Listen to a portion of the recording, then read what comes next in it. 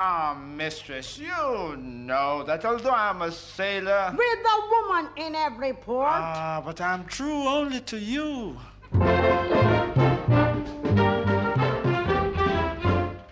If you see me wink my eye to a wench that's passing by, though a wench is passing by, is not she. Is who? Is you. Be true. Mm-hmm. When I say me love me dear, to a dashing privateer, you are call him love and dear, is not him. Is who? Are you? Be true. Mm-hmm. True only to you. Oh, true only to you.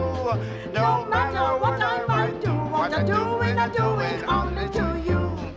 If you see me organ kiss an enchanting little miss, that enchanting little miss is not she. Is me. Hee-hee. Is me. Hee-hee. Lovers love to love and spoon underneath the tropic moon. All them lovers loving and spooning is not them. Is who? Is me. Is me and you? But Morgan, you can't go to Panama. Oh, but why? I don't finish knit your socks there. Anytime I say I'm free for a man to marry me, is not any ordinary man, I mean. Is who? Are you? Mm-mm. Come on. Gone. Morgan.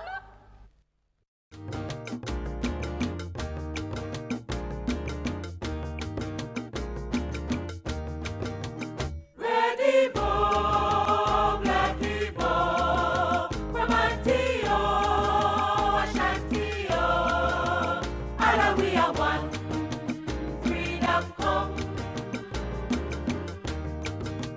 Ready, Bo, Blackie Bo, from Antio, Ashantio, Alla we are one, freedom come.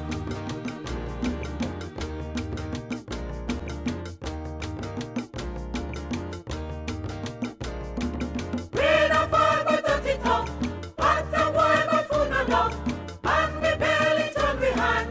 We by half, we live as one. One walk of fully pot. Let we share all that we got. Liquor yam. And little fish. Put together, make a dish. That is how we go survive. Keep together, stay alive.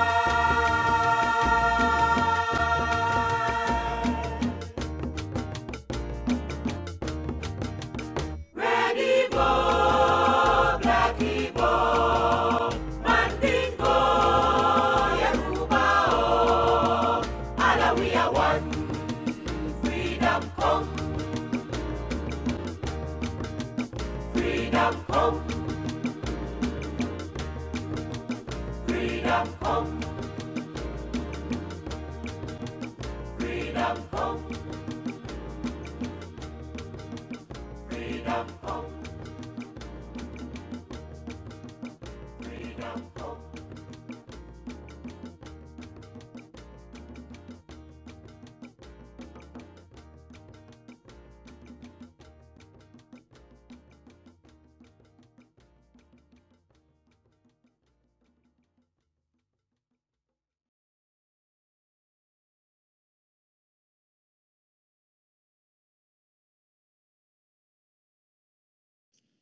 Good afternoon and welcome to week 2 of 10 Weeks in Jamaica, Theater Conversations from Jamaica to the World. My name is Akiba Abaka, and I am a co-founder and co-artistic director of Akiba Abaka Arts. We're an international theater production company, and we create plays, concerts, talks, and processes for plays, concerts, and talks for the global stage. 10 Weeks in Jamaica is presented in collaboration with Raw Management Agency, an esteemed talent agency representing artists and groups across all genres of film, television, theater, voiceovers, branding, and endorsements. We are grateful for the support of Ms. Nadine Rollins, Raw Management's Managing Director, and a powerhouse connector of Jamaican theater, film, and everything in the arts. Ms. Rollins also served as a co-curator for our series. We are also thankful for the support of our publishers, HowlRound.com. HowlRound is a free and open platform of theater makers worldwide that amplifies progressive, disruptive ideas about the art form and facilitates connection between diverse practitioners. We are also grateful for the support of the Martin E. Segal Center at the City University of New York, CUNY. The Segal Center is a home to theater artists, scholars, students, performing arts managers, and local and international performance communities. In this series, we link with our colleagues in Jamaica, the beloved island nation, cultural hub, and one of the vacation capitals of the world, for 10 weekly lively conversations about the subject of theater. Jamaica's theatrical legacy dates back to the 15th century and represents a diverse collection of stories about a people and its culture that have converged on the islands for over 400 years. A bit of a disclaimer before we start this afternoon. For those of you who grew up in Jamaica or have visited Jamaica at this time of year, you would know that it's rainy season in Jamaica. And so parts of the island is experiencing a lot of rain. So during this conversation, we may experience some technical difficulties as a result of the rain. If anything happens, we are prepared to carry on in the best fashion, working with technology and the weather, Mother Nature. At this time, today's topic will focus on two great pillars of Jamaica's theatrical legacy and Jamaican culture in general, the Little Theater Movement and Miss Louise Bennett. We are joined today by an esteemed panel of speakers whose careers have been shaped by their engagements with the Little Theater Movement and Miss Lou. At this time, it is my honor to introduce to you Miss Faye Ellington, CDOD. Miss Ellington is a Jamaican media personality and lecturer best known for hosting the television series Morning Time on the Jamaica Broadcasting Corporation for more than 12 years.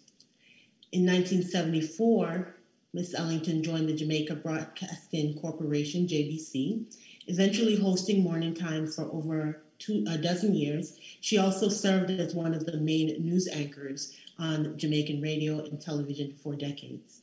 In 2005, she made her directorial debut when she staged a one-woman show, Who Will Sing for Lena? She is currently hosting the program Profile on television Jamaica. Miss Ellington also started her career as an actress on the stage of the Little Theater Movement in the pantomime. Welcome, Faye. Thank you very much. Good to be here. So good to have you. Next, I'd like to introduce Miss Anya Gludon Nelson. Miss Gludon Nelson is a graduate of Edna Manley School for the Visual Arts, now the Edna Manley College. She is a freelance graphic artist producing print and web-based artwork for various organizations and companies with a particular interest in behavior change and social issues. Anya is a board member of the Little Theater Movement. She is an integral member of the production team with responsibilities for managing and coordinating the activities of the pantomime company. Her involvement in the Little Theater Movement began as a costume designer for the 1991-92 production Mandaya, as she has continued for more than 20 other pantomimes. She has been recognized by the Actor Boy Awards, Jamaica's highest Critics Circle Award, with several nominations and an award for Best Costume Design for the 2003-2004 pantomime Miss Annie. She also serves as archivist and public relations and social media manager for the Little Theater Movement. She is responsible for the content and creation on the Pantomime's website. And to learn more about the pantomime, you can go to ltmpantomime.com. Welcome, Anya. Hi, nice to be here. So great to have you. Our next panelist is Dr. Deborah Hickling-Gordon. Dr. Hickling-Gordon is a communication and culture and development strategist and commentator. Dr. Hickling-Gordon has been involved in cultural and creative industries and tourism as a researcher, policymaker, and practitioner, having worked across the disciplines of integrated marketing, communication, broadcasting, and theater for 30 years. She is a director in several private sector companies, including Ink and Vision Limited, facilitators of cultural and creative industries projects. She coordinates the UWI-MONA, University of the West Indies at MONA, Bachelors of Arts in Cultural and Creative Studies, and the Bachelors of Arts in Entertainment and of Caribbean Studies at UWI-MONA. Dr. Hickling-Gordon also supervises graduate studies, coordinates and delivers postgraduate courses in cultural studies and at the MONA School of Business and Management. Deborah holds a PhD in cultural studies with that focus on transnational media and cultural economy. Welcome, Deborah. Thank you. It's wonderful to have you. Thank you very much. So our series will focus on the history and the experiences and the vision of the Little Theater Movement. And as such, I'd actually like to start off with a question for Anya. Your entrance into the Little Theater Movement happened in vitro. Is that right? That is correct. I was actually in the belly. My mother is Barbara Bludon, who has authored several pantomimes. And she was actually working on a show called The Witch, which was based on the White Witch of Rose Hall. And I was in the belly for her working on that. And after my entrance, I've been backstage ever since.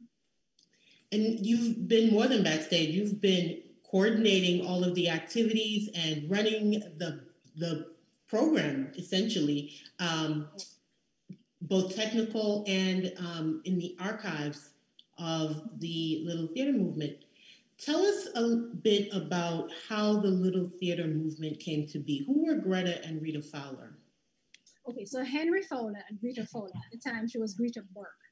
They were both teachers at the Prairie School, which was a kind of expatriate school where a lot of expatriates sent their children. So they had connections with Britain and British history and such, and they wanted to harken back to their earlier days and have a little fun at Christmas. And so they wanted to stage a Jamaican pantomime. Mm-hmm. So they put together their money, and I think her sister, Rita's sister, gave her some money towards that.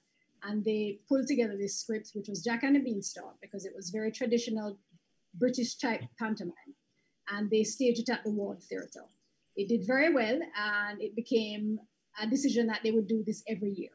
And since 1941, December 26, Boxing Day, 6 p.m., since 1941, every year there has been a pantomime on stage. It further went on to become more Jamaicanized when Louise Bennett Coverley, the Honorable Louise Bennett Coverley, and Ranny Williams and a couple other Jamaican names who persons may know, decided that it really had to reflect more of who we are as a people, who the society was at the time. This was still before independence, so it was a kind of point between pre-colonialism and, well, post-colonialism in the middle of that, as we're beginning to find ourselves as a Jamaican people. So they began to Jamaicanize the stories. They brought in Anansi, they brought in the folk songs, so the songs that the people sang going to market, the songs that they sang at nine nights, the words they spoke to each other, the proverbs that they told, the stories they told, those were all woven into the stories of the pantomime so that it could be a reflection of who we are as Jamaican people. And this is how it has developed over the years, which are a reflection of just who we are. It's Jamaican culture, the culture we want to be, the culture we are, and the culture we aim to be. So after about, this has been going since 1941. And so every year it is done. They've had many different authors and creative persons throughout the years. It's reading a list of who has been involved in the pantomime is like a list of Jamaica's creative history. So you had Albert Huey doing sets in the background, and he's one of our famous creative artists. You would have Colin Garland, who's another great Jamaican artist, also doing the sets and the backdrop and the costumes. Then you had the musicians. They primarily drew from the Jamaican military band. So that formed the basis of it, but then it grew from there, and other Jamaican musicians came into the fold. So persons may know Grub Cooper from Fabulous Five Band. Grub is an integral part of the music scene with the pantomime. He has been musical director for many years. He's created many of the songs. The wonderful, late, great Noel Dexter, co-founder of the University Singers. He was also very integral in shaping the sound of what the pantomime was. Marjorie Wiley, who worked with NDTC, has also assisted with the pantomime. I think she was on stage as well for one or two, if I'm not mistaken. Yeah. Persons like Professor Rex Nettle, creator of the NDTC, he both wrote, danced in, directed, co-directed pantomimes in the past. So it's really like an amalgam of all of Jamaica's foundation creative people, and upcoming ones too, because we've made it our intention to make sure that the new upcoming talent is allowed to come on stage to be a part of the history, so that a student who is currently at Edna Mandé College can walk along the same path that Oliver Samuels walked along, Leonie Forbes walked along, Charles Hyatt walked along. So we've made sure that this continuity is happening, making sure that we also remember who they are and what they did. So each year as we produce what we're doing, we harken back to what was before and meld it and shape it into what should be happening now. So we always make sure to include parts of our traditional culture, whether it is folk form or songs or music or just tidbits of things that are typically Jamaican, whether we speak about pudding, which is pudding, a baked sweet treat, which is a classic for Jamaican people. We don't eat cake, we eat pudding.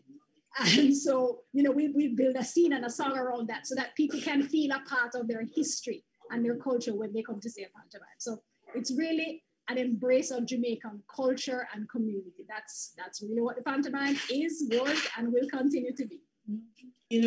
Thank you so much, Anya. As we started off the program this afternoon, our viewers were able to get a taste of the sound of the Jamaican pantomime. The song that played All a We Are One from the very critically acclaimed August Maughan.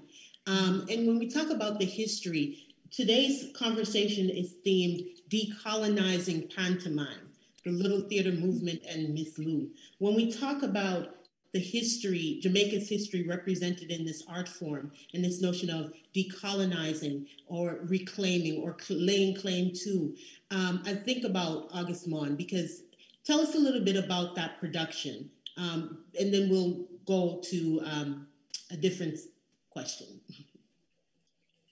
Sure. August Maughan is a very special work. It came about in 1997.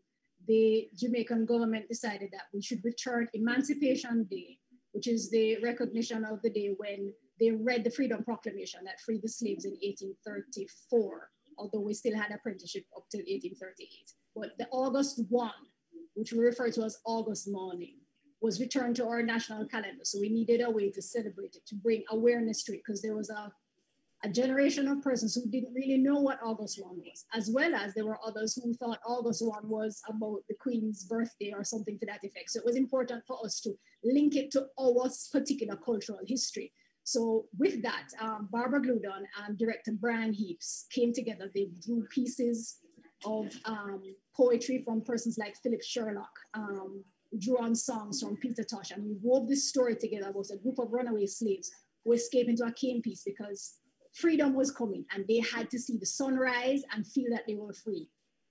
So it's built around that. So it's part of our cultural history. And what that formed was, this wasn't particularly a pantomime, although it was performed by the pantomime company members and it was a pantomime and LTM production. It became part of what we will then refer to as our heritage series, which looks at pieces of Jamaican history persons in Jamaica who are important to us, and we craft it into our work on stage. We put in our regular music. It has our little fun and laughter. And that production ran for 10 years unbroken. So from 1997 straight up to 2007, we did it without fail, different cast members coming in at different times. And there were persons who literally grew along with us.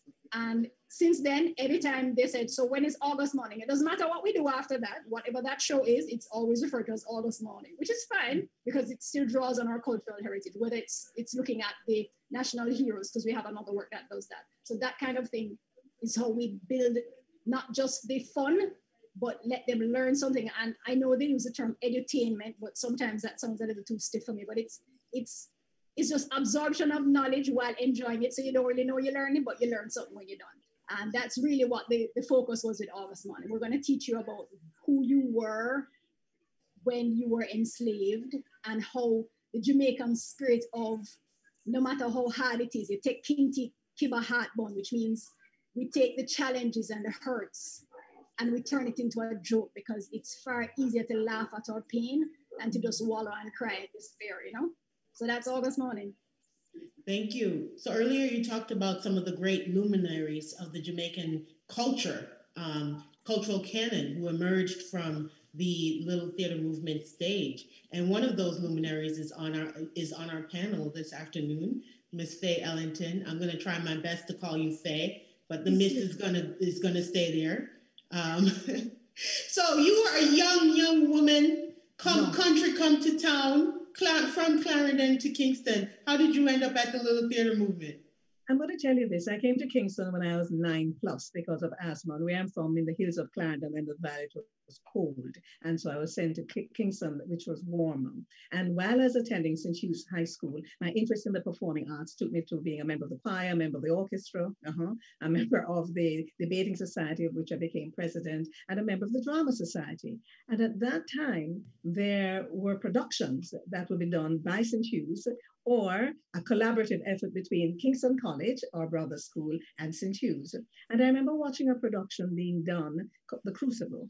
And I just sat there and said, wow, because I've been performing, doing the things. And when I left St. Hugh's High School, I went to the Little Theater Movement, because they had started classes, Jamaica School of Drama, long before there was an Edna Manley College. And before that, there was a cultural training center. But it was, when it first started, under the auspices of the Little Theater Movement. So you'd go to work in the days, and then after work, you come for classes in the evenings.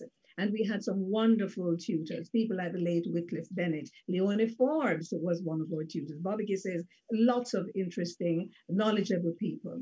So some of the students who were there at the time as foundation students were Oliver Samuels, oh yes, Ruth O'Shing, Eloyd Napier, Michael Everett, all of us, Claudia Robinson, and many more.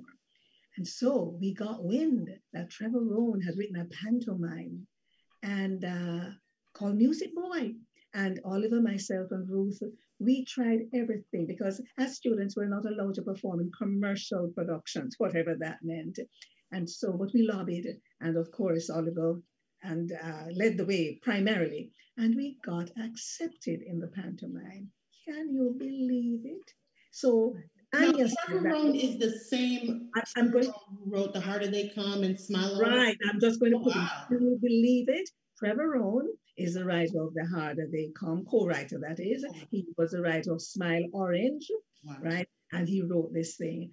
And then furthermore, wow, we were going to be on stage with His Lou and Mas Ran and Ines Hibbert and Fitz Ware and so many others. Well, we were in our element.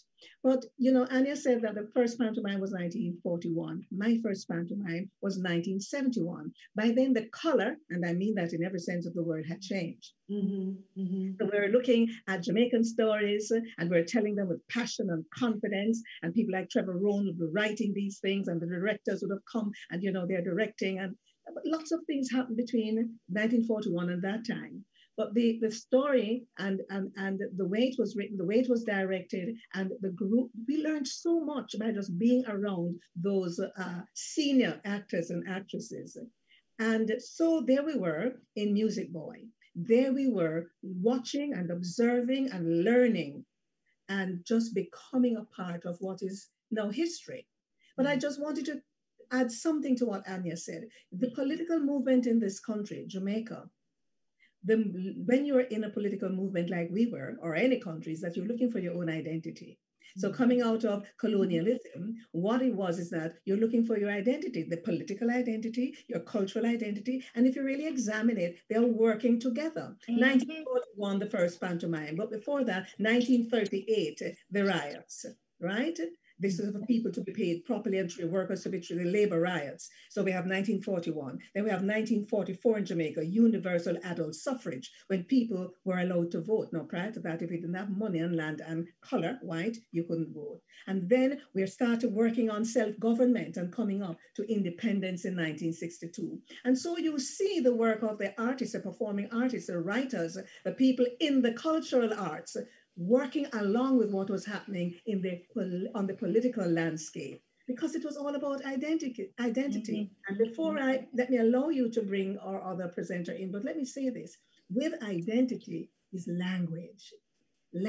So we were now using the Jamaican language and feeling proud of it, and not having people tell us it is broken English, because it is not, or looking down on us. So the Trevor Rowan's plays, right? He has 3 plays in one book, Smile Orange, Old Story Time, and I think School's Out. But a wonderful playwright, producer, director. So that's how I started, 1971. And my goodness, that just opened up doors for me. I did 4 pantomimes, but then my life as a performer, as an actor, took off. Thanks to those early beginnings with classes at the Little Theatre Movement and all the persons who taught me, and then getting that opportunity to get on stage in 1971 with Music Boy. May I just say this? Whereas prior to the Music Boy pantomime, and I don't think it has ever happened since, there was an orchestra pit, because the ward theatres where pantomimes used to be done. And this is if you go to the West End in London, it's the same design, a real theatre with a proscenium arch and all of that. So there's an orchestra pit, and the players and musicians would stay there. For Music Boy, there was a live band on stage. It was real life, and that was a Boris Gardner happening. Amazing, amazing. What a picture you paint. And thank you for the timeline, talking about some of the socio-political unrest from 1938, leading us to independence in 1962. And then also talking about the significance of a move out of colonization and into a cultural and national identity being centered in language, being centered in our identity, our culture from different parts of the island, our African culture. One person was very, very significant in moving that movement forward, and it was Miss Louise Bennett Coverley. And Dr. Hickling Gordon, you, like Anya Gludon, entered the theater in vitro, and also as a child, essentially, of the work and the storytelling of Miss Lou. Tell us about your childhood experiences or your entrance into the Little Theater movement, and then also your experiences with Miss Lou. So it started long before I entered the Little Theatre movement in 1991, 41, 71, 91. Okay, I know what numbers to go play, okay? I'm going to line them up. My entire family was involved in theatre and theatrics, and my grandmother was a music teacher, and she and Lois Kelly Barrow Miller were very, very good friends. And Barbara Gludon, and there was actually an entire crew of them, Norman Ray, Pauline Stone Mary, and they would have these huge parties and excitement at each person's house. They would go from one house to the next, and they would have these huge things. It was one person on Christmas Day, one person on New Year's Day, one person on, and so on. So I grew up going to all of these parties with all of these thespians. So there was that. And then there was when I went to St. Andrew Prep, the first thing I remembered after we spoke the other day, my actual entrance into theater was through a pantomime at St. Andrew Prep in 1981. Yes. I called Jack and the Gungo Tree. Now that's I'm gonna important. write that one down too. Jack and the Gungo Tree, written by Barbara Gludon. Anya was behind me at prep school. Anya was in my sister's year, and Bobby Clark of blessed memory was the director. My memory of that was we heard that there was going to be a pantomime, and I had just passed my common entrance to go to Queens, and I remember I was the first person in the hall to go and audition for this thing, and I knew I was going to play the lead because I was so into theater. And I did the audition and I did well and I felt great about it. And I came back the next day and Mr. Clark, this wonderful, debonair, good-looking young man at the time, said to me, "You've gotten a part. You've got a great part." And I said, "Great, I've got the lead." And he cast me as Oink Oink the pig. I was a portly little girl. And my mouth dropped open and I wept for days upon hearing that I was cast as Oink Oink the pig. And I went home and my mother said to me, "You're going to play the grunts of that pig." Mm-hmm. And the rest is history. You were brilliant. Really, I did. Right? It was great. It was great fun. So thank you for sharing that story.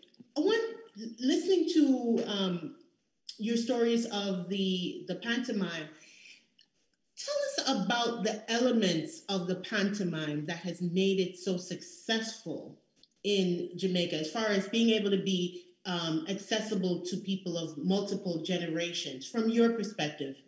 Okay, so there are a number of things. First of all, there was this thing that's still done called topicalities. So it was an opportunity for the lead to explore the issues of the day and the writers to explore the issues of the day. And what would happen is that while the set was being changed, a curtain would come down in front. So the lead would play front of curtain and they would have a discussion with people in the audience. So there was always you talk about interactive now, we're in the digital age. That was the beginning of interactive, yeah? Mm-hmm. And Oliver did it well, and Lenford Salmon did it at a point. Anybody, Carl Binger. And there were, they traded insults and they had discussions. So that was an important part of the pantomime. Another linkage to the pantomime that I wanted to bring up when Aunt Clay was talking is the notion of the issues of politics and topicalities. One thing that we need to remember, and just to bring in Miss Lou, that Miss Lou wasn't involved in a movement at the time in the 1940s, way before I came to the process, called Jamaica Welfare. Mm-hmm. And Jamaica Welfare was a movement started by Norman Manley.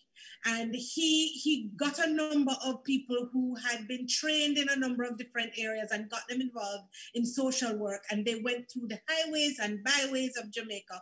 They brought language and identity, and they harvested stories as well as they told stories and got people to remember who they were. And again, this is the 1940s, 1930s, 1940s, when identity was a huge part of that process. So all of that was woven into this process of the development of the pantomime right up to when I joined the pantomime movement in 1991. And another thing that was important to me as we move forward on the timeline was I joined the pantomime. I was a student at UTech. I was a business student, having done very well at high school in drama. I decided I wanted to be an actress. And of course, the pantomime would have been the first port of call. And I went to UTech to, kind of say to my father, I'm going to school. But I decided after a while that I couldn't take the maths and I couldn't take the accounts and I couldn't take the thing. And I went to him and I said, I'm going to join the pantomime. I'm leaving school. And so to my surprise, he said, okay. I think he was trying to psych me out. But I said, okay. You said, okay, I'm going. And I joined the pantomime, but I had to also get a job. That was he said that if I'm going to leave school, I have to get a job. And I got a job in an advertising agency called Kelly.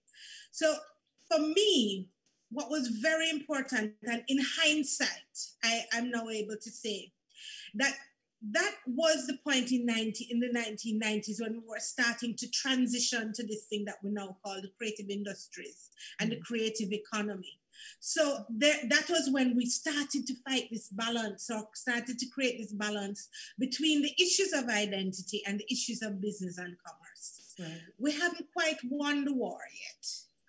There's still a lot of tension and contestation about how we should do this, or whether we should do this, or why we should do this. What's the philosophy of it? What's the ideology of it? But essentially, we were going through another element of what I call the process of change. Mm-hmm. So I always argue that we always say that, especially those of us who are older, and I'm guilty of it when I'm teaching, we say, well, it was this and now it's this. But we are not necessarily going through the process of explaining to people how and why things changed. Right. What was it in 1948 when Louise got up and said, I'm not doing any more of these English pantomimes. It's been since 1941, and we're not doing this. And she and Ran decided, okay, and Mr. Noel Vaz decided, we're going to change the paradigm now. And that was the beginning of a process of decolonization. And when we talk about decolonization, we're talking about a process. It's not something that happens overnight. Mm-hmm. It's not something that's going to come today for tomorrow. It's not going to happen because we say it. It's a process that's going to happen, over a period of time. So that, for me, I suppose if you plot it along the timeline, 1941, 1971, 1981, 1991, right up to 2001, then you'll be able to see that process of change, and it's always linked to our political history. Yes. And always linked to the issues of the time. And there's a lot that can be said about that issue of decolonization, but I'm sure we're going to come to that a little later. Going right into this conversation of the issue of decolonization, when we in the States, we are decolonizing everything in theater. I go to conferences, I'm at work, and decolonize everything. And, being a child who is from a country that was a colony a little bit earlier, closer than the U.S. The U.S. was a colony a longer time ago than Jamaica. When I hear my colleagues talk about decolonize, I said, well, what exactly does that mean? Are you trying to say decentralize whiteness, decentralize white supremacist culture? Is that what you mean? But what do you mean by decolonize? Is it just to move us all into the theater as people of color? Or where is our identity? Where is our voice? So one of the reasons we're doing this series is because, to be honest, you in Jamaica have, I wouldn't say figured out, because Dr. Hickling-Gordon, you're correct that it's a process, but you're further along in the process when it comes to this question of decolonizing and our identity. And please jump in. And then I wanted to bring up another part of this conversation. I think that depends on where you sit. Yeah. So we've had a long history of the process of decolonization from before the Pan-African movement, through negritude, and through all of the political history that we've been through, the 60s and 70s, when we had another golden era of thought and literature. But it's a little bit, for me, there's a bit of a contradiction taking place, because once we went into the era of neoliberalism and globalization in the 1990s, it seems to me that the process of decolonization in Jamaica started to become, the word that comes to my mind is retarded, but it's not necessarily the right word. It started, we started to move backwards from this issue of decolonization as we got into the issue of making money and subsistence and staying alive and keeping the theaters open and creating things that were commercially viable. So there was less and less of this notion of the colonial imperative, which is a part of our DNA. Now, that's not an indictment. It's a thing that happened along the process of change. So when you say we got it all worked out, I wouldn't necessarily agree with that. I agree with you that we have it in our spirits, and there are those who will continue to fight the fight. But it moved a little bit more from, creating an epic to finding theater space that we could afford for a run of 3 weeks. So a lot of the issues around theater and theatrical process began to change, and decolonization started to take on new meaning. But for me, the notion of decolonization means this. It means that we make our decisions and we make our own decisions as to how we're going to get this thing done in the process of sustainably and as a process of development. It is decolonization by its very definition is undoing the effects of colonialism and neocolonialism. Mm-hmm. So what it means is that we are going to decide, we're going to work out collectively in the 21st century. So we're not talking about 1960s decolonization or 1970s decolonization, which was a horse of a different color. We're talking about 21st century decolonization. I call it D2K. And it's about this side, and I think the cultural economy is becoming central to that process. That process is about restarting the groups that the labor organizations, the unions, the representative organizations. It's about collaboration. It's about doing things. I think decolonization is something like what Chris Daly has done. He has found a space and he has built a theater. There were more theaters in the 18th century in Kingston than there are in Kingston in the 21st century. And so that's a retardation. It's kind of a step back as we became more and more familiar. Connecting it back to the language, connecting what you're saying to the language and the ability to claim space in the narrative of one's identity or one's cultural narrative. We talk about a term called smadiization. Smaditization. Smaditization. Yes. And, or smadification. It's there's a smadification. Yes. There's a famous poem. It's actually, I used to recite it as a poem, but it was a speech. And it was a speech given by Sojourner Truth at the women's suffrage, one of the suffragist meetings. And ain't I somebody, right? And the poem, the speech, I always call it a poem, but the speech, in the speech, she's saying, everybody's talking about give women these rights and treat women this way, but what about me as a Black woman? Ain't I somebody? And ain't I a woman? And so I wanted to go into going back to between 1941 and 1948, when Miss Lou is in some ways putting up resistance at the pantomime and saying, well, let's talk about this language. Let's enter into my language and how I speak and what I hear at the Nine Nights. And for those of you all who are not Jamaican or Caribbean, a Nine Night is actually a gathering to celebrate one's deceased loved one 9 nights typically after they've passed on, or within 9 nights after they've passed on. And these are, if you really want to experience Jamaican culture, you want to find one of them. We call them a setup.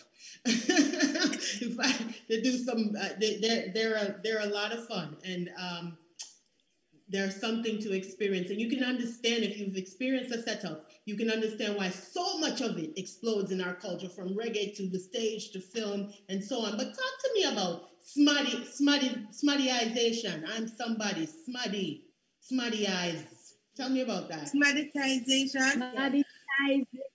Or Yes. smuddy, it's either smuddyization or smuddification. So a gentleman by the name of Charles Mills, I believe, coined the term in his discussion about the society, culture and society. And of course, Rex Nettleford ran with it as the rain started to come down. As he started to look at issues to do with identity and culture. And of course, we know that for Rex Nettleford, the notions of identity and culture were deeply steeped in cultural institutions like the NDTC, the National like the JBC, the library, like Little Theatre Movement.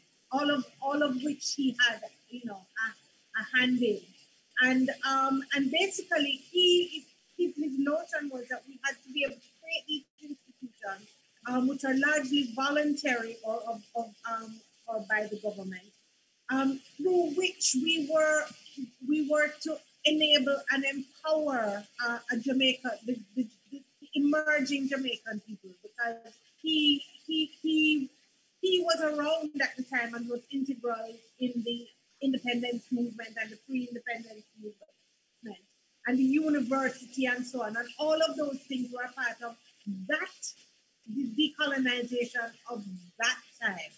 And it was about making people into people, making people feel like human beings, dignity, words like dignity. And so on. And Anya and I can tell you about the characters that were developed at that time to do just that. I think how did that show up in performance? Pardon me? Yes, go ahead, please. I wanted to just, for a brief while, speak. Smuddy in Jamaica is a word meaning somebody. Yes. I think we needed to say that for those persons who are non-Jamaican. So smuddy. That smuddy is sitting over there, so that person sitting over there, right? And so that is where this is coming from, because it's very real and it's very personal, and it comes to your core, to your soul. And so as Debbie says, Professor Rex Nettleford ran with anything that meant identity, and that was positive. And he would have worked with that both in his academic work and on the stage of the National Dance Theatre Company. What he brought, now he was perhaps the only vice chancellor of any university anywhere in the world who was also the artistic director of a National Dance Theatre Company. So you see what is happening here. A Rhodes Scholar, he studied at Oxford as well. So he was able to look at the entire scenario. He was strong on culture. He understood the history and why we were where we are. So he would have understood Miss Lou and what Miss Lou did. But may I just quickly say that we cannot have this discussion and not speak about the work of Marcus Mosiah Garvey. Absolutely. Because Garvey was not just a Pan-Africanist, but he was also a performer. And I think I want to bring Anya in here because, Anya, you know about it as well. So talk a little bit about it so we don't seem as if we're hogging the show. Well, I'm going to go back one step for you with the decolonization. And it came to me that decolonization happened even while they were still colonized. When they taught the slaves in church to sing, "Shall we gather at the river?" And we broke it into our tones and said, "Shall we gather at the river? Oh, the beautiful, beautiful river. That is what happened. Exactly. That's exactly what it is. It was the way for them to claim, okay, you taught us this song, you taught us this language. We're gonna break it into our way. We're gonna make it ours. We're gonna work it and turn it so it fits our tongue, it fits our mouth, it fits our soul. And that's pretty much the kind of thing that that Garvey also believed into, because he believed very strongly in understanding who you are and understanding your power and understanding your worth. And it tracks back to the pantomime in the sense that Ronnie Williams was a part of a troupe that performed at Edelweiss Park, which was a kind of cultural center, which is on Slipe Road in Kingston. And he would. I'm just gonna contextualize a little bit of who Ronnie Williams, because we're talking about Miss Lou, and we're naming some very, very important figures here. And Ronnie Williams was what I call a journeyman actor, a real man of the stage. And if I were to put him in context, I would say in some ways he's similar to Burt Williams, the Renaissance, the vaudeville, African-American vaudeville Renaissance, Harlem Renaissance actor, Burt Williams. So just wanted to provide that context. Yes, continue. Sure. And right, so he was part of the troupe and he would have to organize the concerts, and these concerts would have elocution. They would have elocution concerts, which contests, so that you would stand up and who gave the best speech. They would have music, they would have drama. Garvey himself wrote a song that we used in one of our summer productions, which was called Keep Cool. So Garvey, as you said, was in fact a performer when he made himself larger than he was, because he was a short man. But when he spoke and that sound came billowing out, and the intensity in his words, if you've listened to any recordings, and he speaks with this rapid fire delivery, which kind of gave a sense of urgency. But it wasn't like he was running away with the message. It was like, I just have to get it all out, and I need you to hear it. And if it comes at you rapid fire like that, something must get in. And so that linkage of Garvey to the performing arts and the performances. So Ronnie was a Garveyite. That was part of who he was. But that kind of sense of understanding who you were was also very strong in Miss Lou as well, because when she went away to England to study and she had to deal with the English situation, which was, well, it is what it is. It was what it was and still is what it was and is. And she came back and she realized that it was even more important for our people to have a sense of value for what they have. So there was no shame in singing Hugging on Me Cocoa or Root Out Me Minty. There's no shame in that. You can sing about the fact that your neighbor's pig is playing around in your garden and causing a problem. There's nothing wrong with singing that, because you're singing what? Heidi, Heidi, ho. I mean, literally and figuratively. Right. So, I mean, it was a sense of her saying that, okay, this is ours. There's nothing wrong with it. In fact, as she would say, it's a good something. This is something that you can hold on to and become part of what is important to who you are, which links back to Debbie's point about how we are beginning to understand what the creative industries are. And although she says she sees that the process might have slowed down and is kind of heading into retrograde, it's also shifting a bit, because I'm a little amazed at how in this middle of this pandemic, little part around, Jamaicans have jumped onto TikTok like you would never believe. They're creating content. They're making people see what we are about, what we're thinking. There's a new story, and they're regurgitating it and reworking it and showing us their particular style. They're working it in with things that are cultural and contemporary.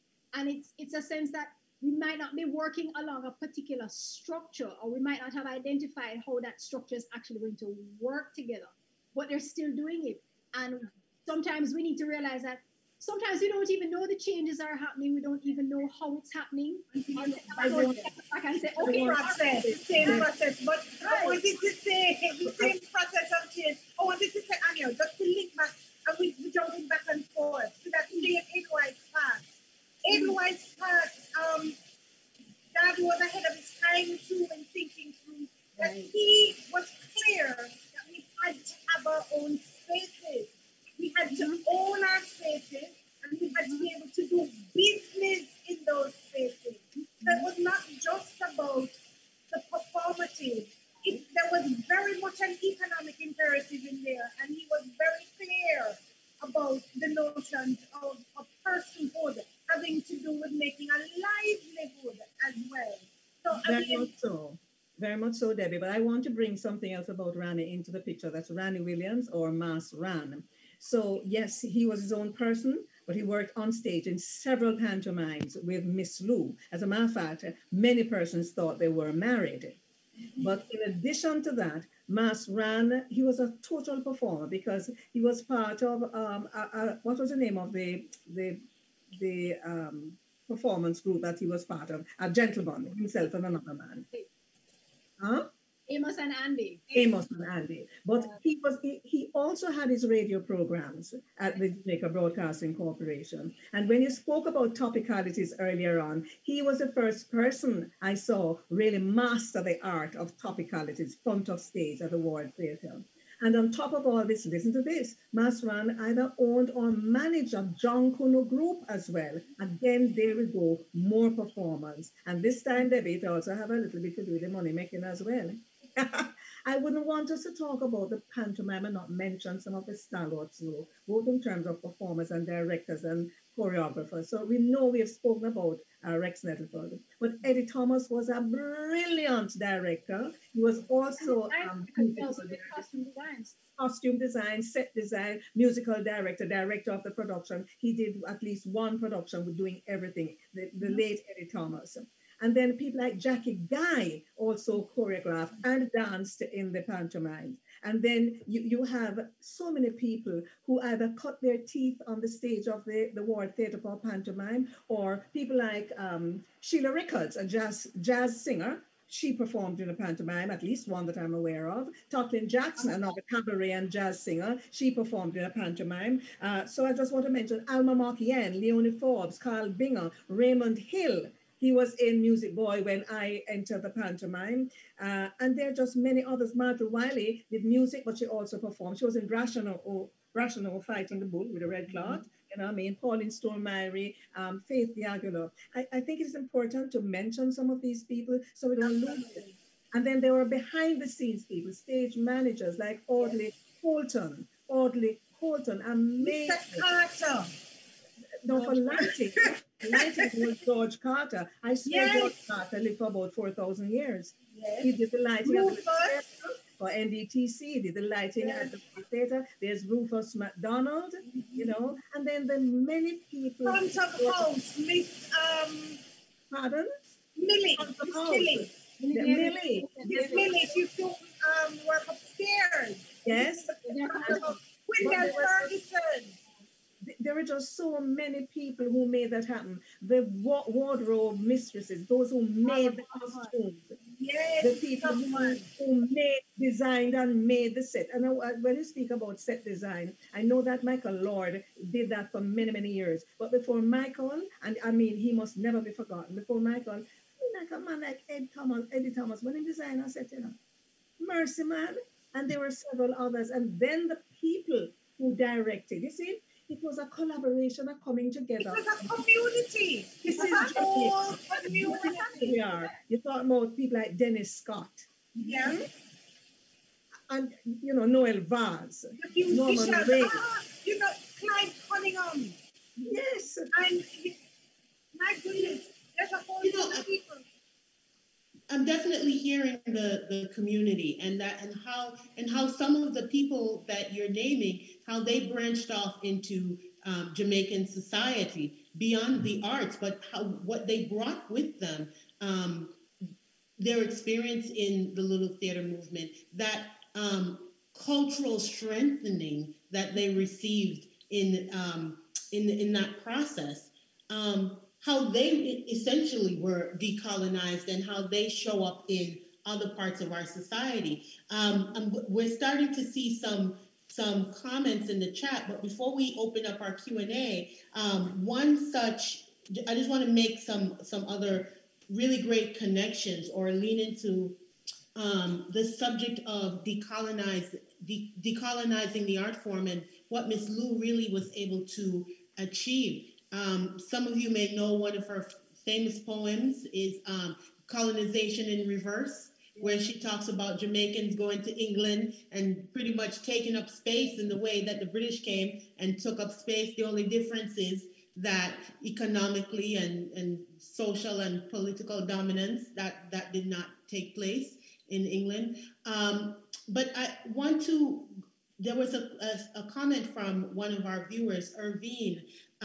She asks about the impact on decolonization with the loss of some of our elders and the commercialization of the music. So it's interesting, when we were putting the series together, we talked about Brand Jamaica puts out a certain aspects of Jamaican cultural identity. And one aspect it doesn't really put forward is its colonial history, and that bridge across the colonial history that made reggae music and made, Beenie Man and Bounty Killer and all the ones that we celebrate under Brand Jamaica, Usain Bolt, and all of these people that we celebrate, the bridging and the moving from colonialism to now made all of these people possible, but we don't talk about that colonial history. What happens when we are losing our heroes? As an archivist, I want to toss this to you, and then I also would love to hear you, Faye, speak a little bit into this as well as Dr. Hickling Gordon. Debbie. All right, go ahead, Anya.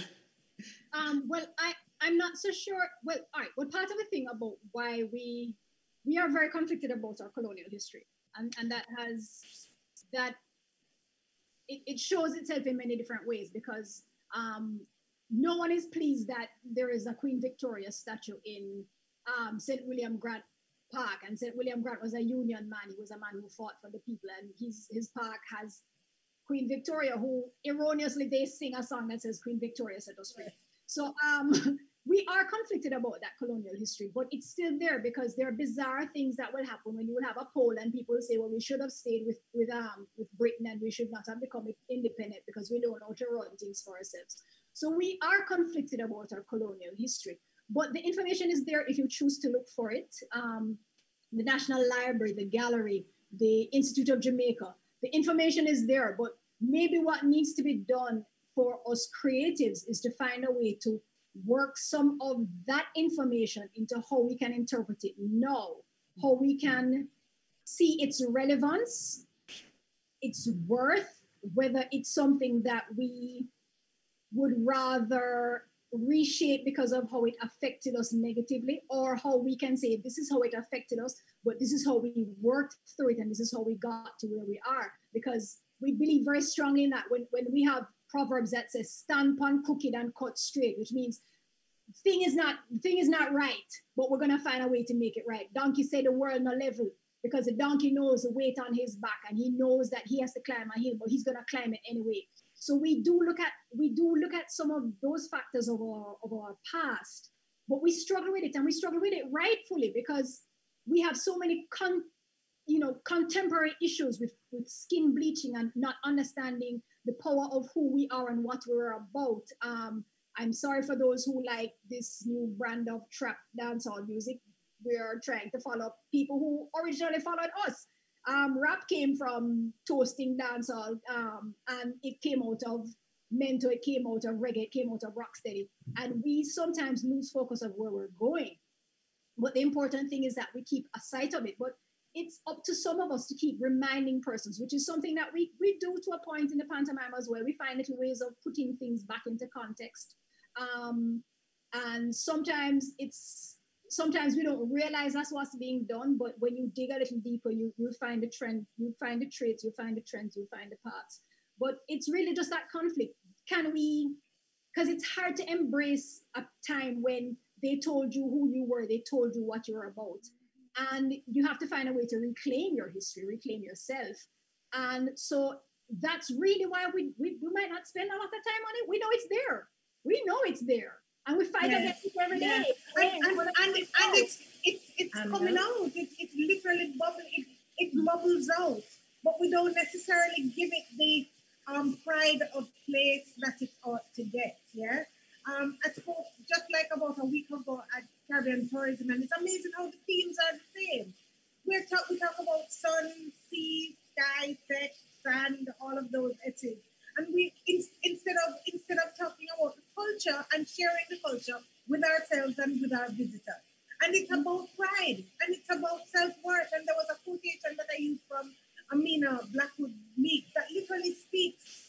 notion of our lives being a compendium of stories. And we need to tell the stories. We need to package those stories and tell them with that sense of pride. But a lot of it comes from the margins. They say culture comes from the margins. Yes. And a lot of it comes out naturally, but we don't give it the pride of place that we should.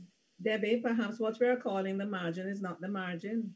Okay, tell me about it. We're calling the margin is what is dictating and determining how we are viewed. Is it center? We need to look back at what we call the margin. Yeah. Because let us look at dance hall. Look at the popularity of dance hall, not just in Jamaica, the Caribbean, but internationally, right? And so we have to be very careful that we have not ourselves got caught in a place where we don't understand this, the process of change to which you have referred. And you spoke about retarded. I don't quite agree with you there. I think what has happened is that it has shifted. And we don't even recognize what is beneath our feet.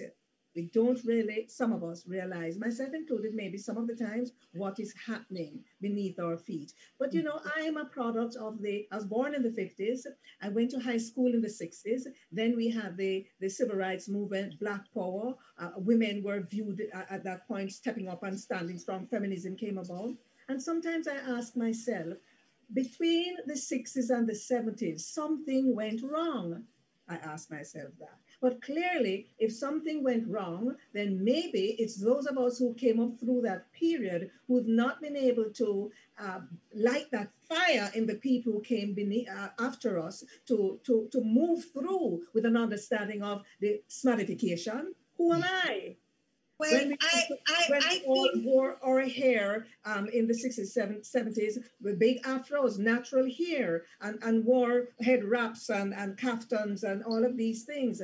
I think it's bigger than us, though, you know, Auntie. It is bigger than us, you know, because there was the final point, Debbie, is that, you know, while we talk and talk and talk, so we have our thing here that is, well, to me, not really the margins, it jump out, gone, big, long time, but we have cultural domination and penetration that has come out of the North America. Right. And so many people have done, that's a new colonization, thank you, please. Absolutely. And it is coming through media products. Yeah, movies. I'm not saying that we shouldn't watch your movies, but I was telling you, movies, cartoons, videos, all of the shows that we get on cable television. And for Debbie or Anya or I to get a concept and develop something and try to get it on local television, it is costly. We understand that they have to pay their bills, but it is costly. So Debbie, I'm sorry I interrupted you there. No, not at all. I mean, I think that globalization bubble that emerged, it caused a lot of conditioning. Some of the things, like Anya said, that we didn't even see happening while it was happening. But a great deal of conditioning happened during that period. And it has resulted, I don't know if any of you have, I don't know if, and this might be advertising, but watched a film called The Social Dilemma on Netflix, which tells, and this is a situation that has been happening since World War communication. So we've been conditioning our societies from that very time. You know, if you can just allow me, Debbie, a minute. One of the things that we've been conditioning and many things happening, because when I started out in theater, going to theater school or watching plays in the 60s, they were all foreign scripts, right? There was Shakespeare and Brecht, nothing wrong with that, you know, and Chaucer, nothing wrong with that. And then, because of this smadification, and people start to find their footings and scrape them shoulder and step up straight, you had people who may not necessarily have come through pantomime, but the thing rippled out. Ralph Holness, Ginger Knight, Baltimore. Absolutely. And then you come down like David Heron and Patrick Brown and and others. Absolutely. And before that lot, you had Lloyd Record, Barry Record, Louis Marriott. Because if you think about it and Faith, if you think about it and Faith, LTM would have represented the establishment. Yes. LTM would have represented the establishment. So Balfour and all the rest of it would have been those people who were knocking against Ralph Holness remember when we used to talk about Ralph Holness, people's eyes would open. But he filled the War Theatre. When the pantomime could not fill every seat in the War Theatre, he filled it and the door popped down and more every people day wanted more shows. Yes. And they were playing 7 nights a week. Can we contextualize a little bit for those who may not know? Ralph Holness came. It was termed roots theatre, and what it would be is it would be very bored. It would be slackness, according to the decent uptown people. So it was very risque. It was very lowbrow humor, they would say. But what it was that it spoke to the people. It was a kind of jokes that you would tell in a bar. It's a kind of jokes you're in the market. It's a kind of jokes that a higgler tells when she's on a plane flight to Panama to bring things back. So he was very powerful in the 80s and the 90s. And yes, it was a kind of reaction and a cross current to the Little Theatre movement. But I will tell you that there was still a linkage there, because he looked at how the Little Theatre produced a show, how they had a set, how they had set changes, how they worked out different things. And he turned that to fit his own fashion. Indeed. To work his own way out of it, to decolonize from the more structured Act 1, Act 2, Act 3 kind of thing into, we could just take a look at bits and pieces and put it all together. And don't forget, him learn it from Anna, Biman Bam. He started out with Biman Bam. Right, because there were a lot of these on the street. And in fact, Rani had what was called a traveling medicine show, which they would go from parish to parish selling things. So they would sell oil of this and ointment of that and the rest of that, which took him throughout the country. And so we began to understand how people could sell to people in different ways. And in a sense, that's really what Ralph Holness was doing. He was selling this brand of theatre to the common man so that they could feel that they could be a part of theatre too. So when the uptown the business that yes, I remember. Let me tell you what I remember. Well, I'm going to jump in here a bit, because this is really, really excellent what you're pointing out. When you're pointing out all the ways that part of the decolonization of pantomime essentially is where artists, Jamaican theater artists, identify the pantomime in its structure as a tool. So in its structure, in its use of movement, in its use of language, utilizing the pantomime as a tool of resistance, and also as a vehicle, a cultural, of forming a new cultural identity. You know, as I listen to the conversation, I'm reminded of last night when Kamala Harris walked on stage, and she walked on stage to a Mary J. Blige song.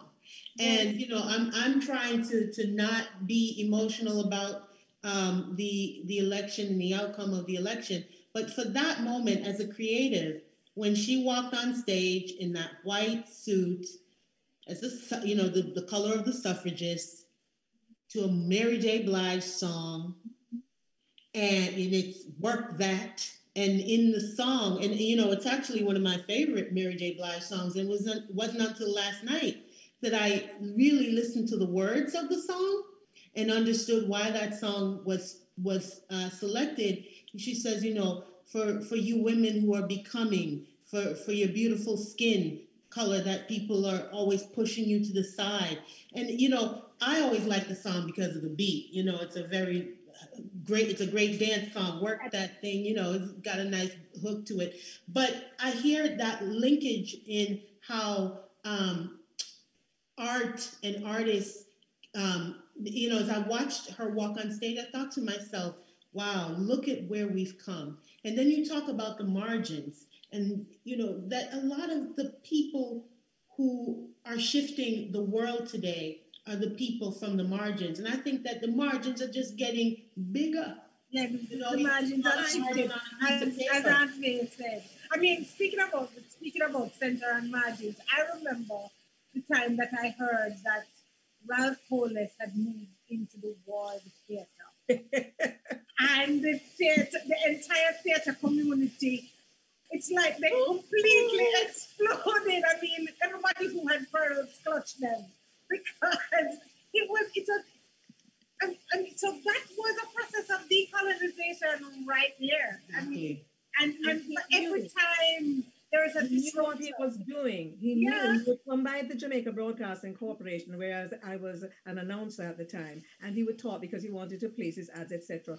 He was scientifically, he worked it out. He was a strategist. And at one time he said to me, which I suspect he did to others, when I left the regular theater, which is why don't you leave? A lot of people got that invitation. You make money, you're going to make money. And the truth is, I would have made money. And any relationship to the current head of state? Not that I know. He learned the art from working with Bim and Bam. Am I correct there, Anya and Debbie? But he built, and he had somebody who worked with him as a playwright. I don't want to misquote anything here, but he did these productions that, as Debbie said and Anya said, had appeal to a set of people who, under normal circumstances, those of us in traditional theatre might look down on if you see them coming. And they were not necessarily coming to traditional theatre. That's right. And they wouldn't come because they were unwelcome. You know what? That's a whole other issue. You know, there were these silos. Where are these silos within theatre? Silos within the performances, the performers, silos within the audiences. There were all of these little groups. So there were people who were considered uptown theatre, people who were considered midtown theatre. There are actors and actresses today who feel slighted because they couldn't get into the pantomime. There are actors and actresses today who went the route of roots theatre and then grew into what we now call commercial theatre. And there are some people who went into roots. Yes, absolutely. And then now we have a kind of thin line where there don't seem to be. I mean, I'm not active in theatre anymore, but the lines seem to be blurred. You bring up roots theater, which is a term that you've brought up a few times. And next week's series is actually entitled Jamaican Roots Theater Then and Now. And we're going to be talking with a very I would say probably the face of Jamaican Roots Theater the world over at this time. It's Mr. Keith Shabata Ramsey. And we will be joined by Marilyn Lowe for that conversation as well.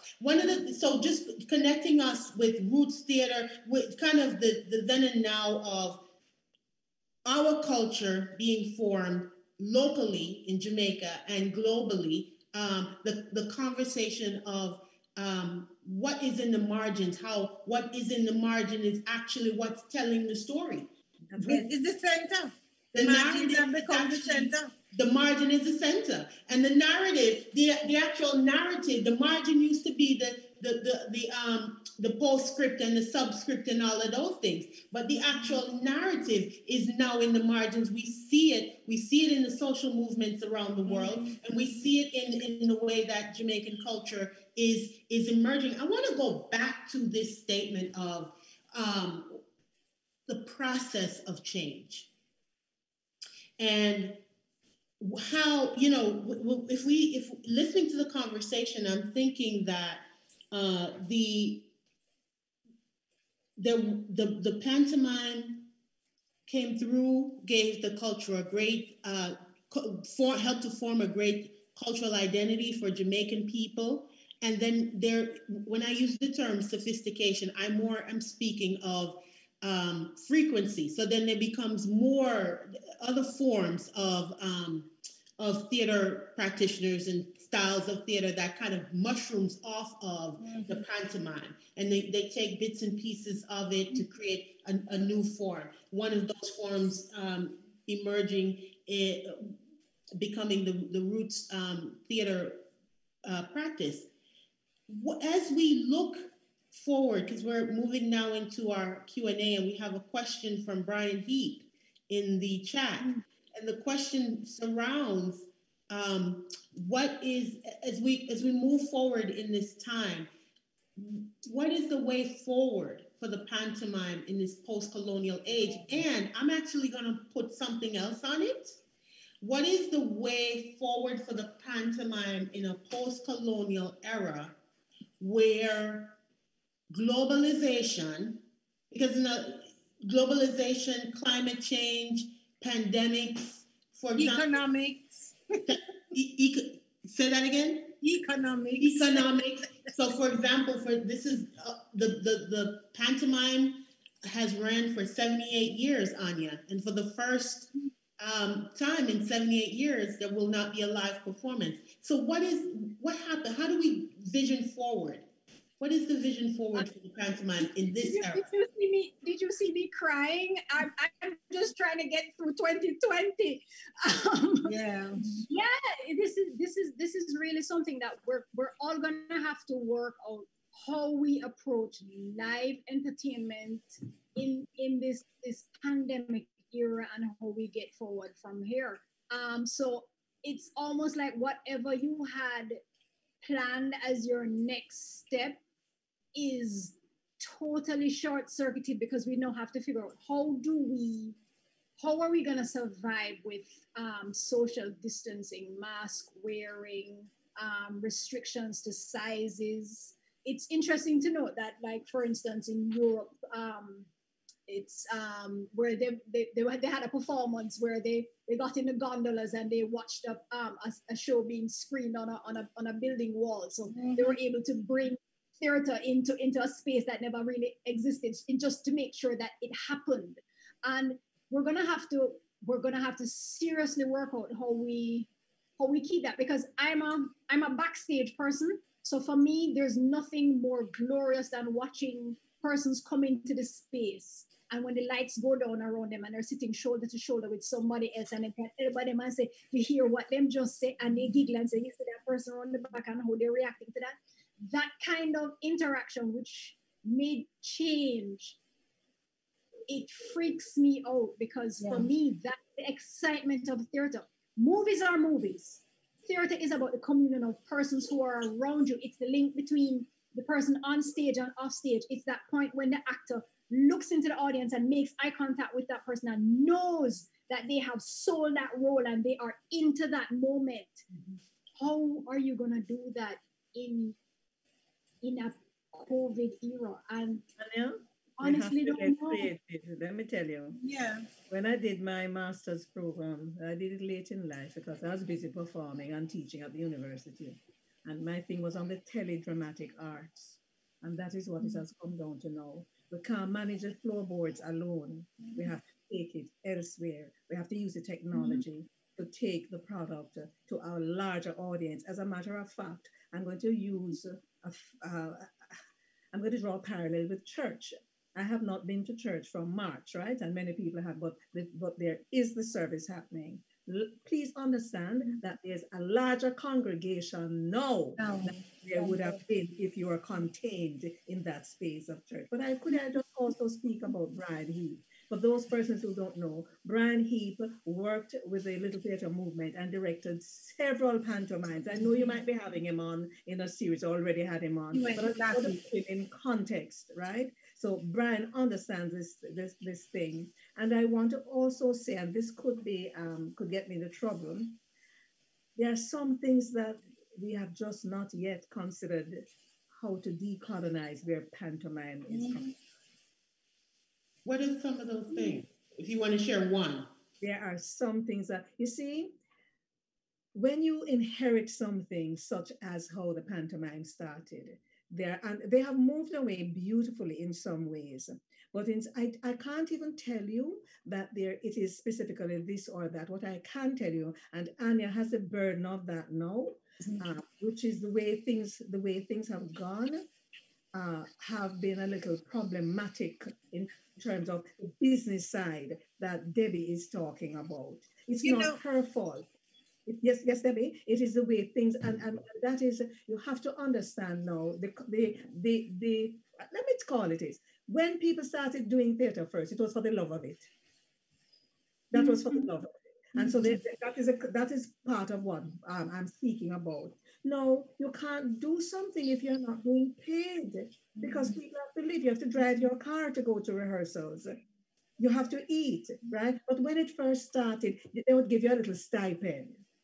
It was for the love of it. So you were not forced, the producers in this case, to draw up a serious business plan and move with it. Mark you, not very many financiers support the arts. So we know the challenge with that. That is why we have to think really creatively and creatively.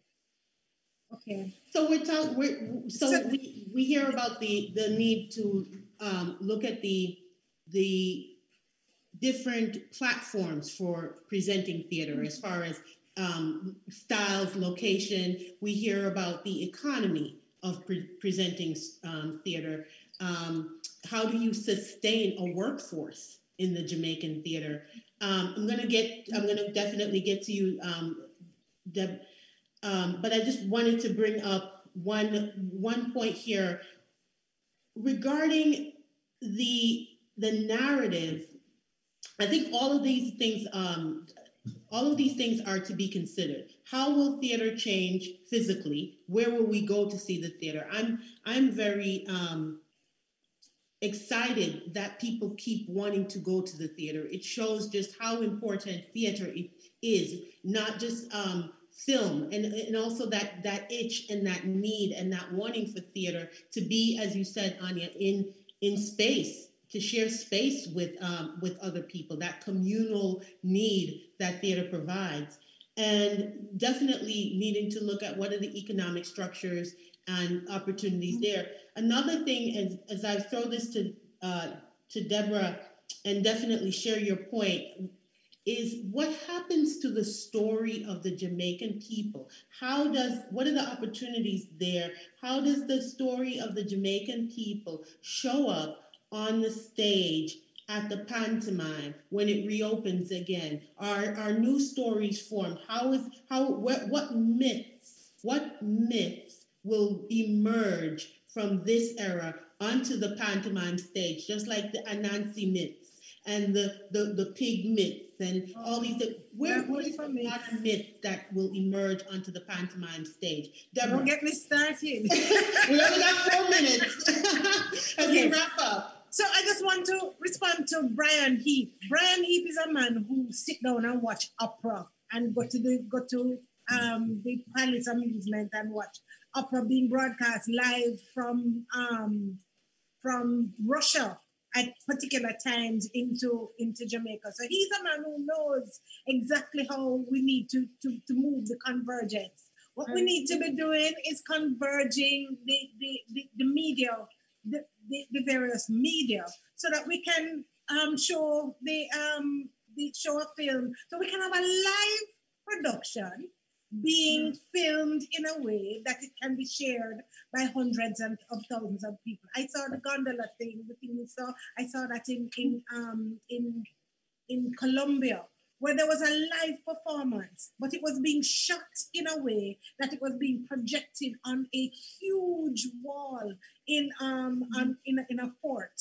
And I told that story to the CTO as well. It's about converging the elements, and that's where the story goes. So you are now starting to integrate the heritage.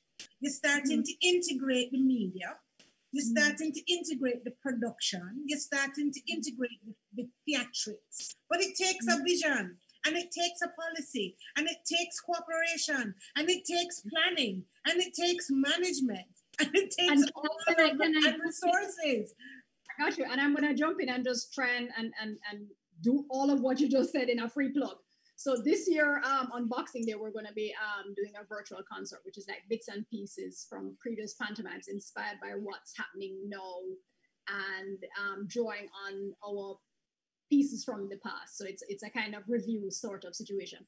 And one of the things that we want to do, because every year after the Christmas opening, when there's a slower period, we host children's homes. Normally they come and they watch the show, and these are kids who don't have a chance to come to many places. And what we want to do with that same production that we plan to air on Boxing Day, December 26th, is we want to take that recording and go into the homes so that they can still see it, so that they can still be a part of it. So they're not left out of this in this COVID madness.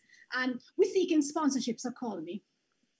But Anya, you want to take it to the homes, and I applaud that. But how, outside of the seeking sponsorship, how do you intend to make the business side of it work for you in terms of maybe a YouTube channel or something like that? We are on YouTube. We have the social media, so we are working those areas.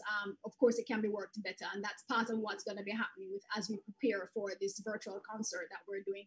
We're looking at options that we have, but as you said, the real difficulty is that it's really very hard to do some of these things when you just don't have the funding that you want.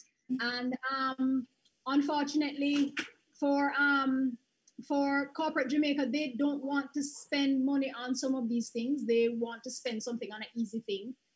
Branding. Very hard. Not necessary. So there's an opportunity, one of the things that I can see is that, I remember when Miss Lou I think she turned 80. And there was a big celebration for her, I believe, at Jamaica House on the lawn, and all of the artists performing. And I remember Beanie Man, who is a Jamaican reggae recorder, the king of dancehall. There are many crowns, and he wears one of them. And he was singing and celebrating Miss Louise Bennett. And I thought, wow. There's another convent. Yeah? I wouldn't have made that connection there. That's what that will get people out. Yeah, so I'm just gonna start to wrap us up, only because we are at the close of time.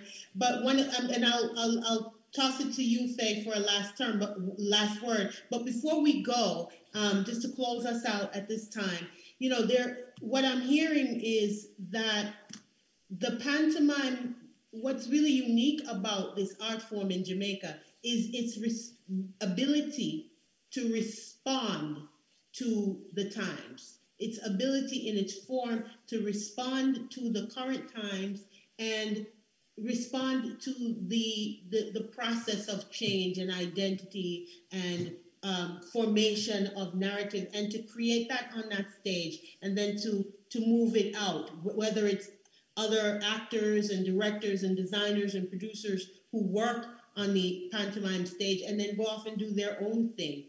Later on in the conversation, I think in the next 3 or 4 weeks, we're going to be speaking with we have that in a few weeks. The series is titled Leaders of a New Stage, and where we will be speaking with some of the next generation leaders, managers, directors, producers. And it will be interesting to hear what part of their aesthetic, what part of their vision, where the pantomime lives in their collective memory and how that is influencing and forming their work. Before we go, I do want to, you talk about a plug, Anya. I'd like to ask Deborah to plug her book. There's a wonderful book that if you have it on hand and you want to put it up in front of the screen. I had not prepared to do that, but that's okay. It's coming up towards the end of the year. It's the cultural economy on television, decolonization 2.0. So it really talks about the cultural economy as a catalyst for decolonization going forward into the 21st century. Exactly. And it hasn't been published yet, correct? It's coming out this month or next month. So okay, excellent. So as we close out, I'll let you say express your final thoughts, and then I'll wrap us up. You asked the question about what will the Jamaican stories be for the pantomime. The pantomime will not be short on Jamaican stories, because whatever happens becomes a Jamaican story. So it's just to find the playwright and their set, right, to put it together. So Anna is not worried about how we're going to find a story. Enough out there to do with COVID, to do with flooding, to do with everything, to do with the economy, to do with Biden and bring it back in because she have a Jamaican. Enough story out there. But I quickly want to comment on that you were a little surprised when you heard Beanie Man connecting with Miss Lou. Most of our reggae artists and dancehall artists and dub poets speak about Miss Lou opening the door with the language for them. Miss Lou opened that door because they're not singing in English, you know. They're not singing like this. They're not singing like Jamaican language. And they're not telling a story because it's a story. It is a story. Each song is a story. Each piece is a story. So each of them, when you think of people like Linton Kwesi Johnson, you think of Safari, right? And you think of others. They tell you, and the reggae artists, the influence of Miss Lou on their lives. So let us understand that she opened the door with the opportunity for the acceptance of language for not just a few performers, but for the nation. There is a language unit at the University of the West Indies. It's not a dialect unit. It's not a Creole unit. It's not it's the Jamaican language unit held in the Jamaican words. And for those who don't know, the New Testament of the Bible was also written using the Jamaican language. Yes. Let me have to go get my chocolate tea and come talk to you about that one. Arena chocolate tea and Johnny cake and roast. Fry 2 dumpling and come talk to you about. You know, it's interesting that you say that as we close out because I've lived in the U.S. since I was a very young child, and one of the things that has sustained me, actually, Anya, you said 2 proverbs that I live on: stand on crooked and cut straight. And that one I got from my grandmother, and then the donkey one I got from my aunt. You know, and I tell you, growing up, you know, you in a foreign well, this is more growing up in a culture different from the culture you were born in or came to be in. You need these proverbs at times, and I'm very grateful for them because they do help to keep us grounded. Yes. You on top of, and you can hang on to that. Monkey must know which part him gonna put in tail before he order trousers. Do that one again. Say that one again. Monkey must know which part him gonna put in tail before he order trousers. Okay, the monkey must know. That's about planning and strategizing, and you have to know your circumstances because you can't go put on pants if you have tail. You go, where you go do with the tail? You're gonna make one hold the drive through. You're gonna push in your pocket. You're gonna wrap around the waist. Where you go do? Monkey must know which part you're gonna put in tail before you add the trousers. Well, and the truth is that we don't know what's gonna happen. Everybody is in a quandary right now. So everybody try to sort out them tail. That's right. So, as we try to sort out our tail, as I said, measure twice, cut once. That's another one. We think about language, and we're grateful for the little theater movement, for the pillars, Ronnie Williams and Miss Louise Bennett Coverley, for the ways that the work of the little theater movement has evolved throughout Jamaican culture, in its music, in its mores, in its fashions. We are very, very grateful for that. And we will continue. We will build on this conversation next week when we talk about the Jamaican Roots Theater. Then and now, we will be speaking with Keith Shabada Ramsey and Marilyn Lowe, 2 very prominent actors on the Jamaican Roots Theater stage at this time.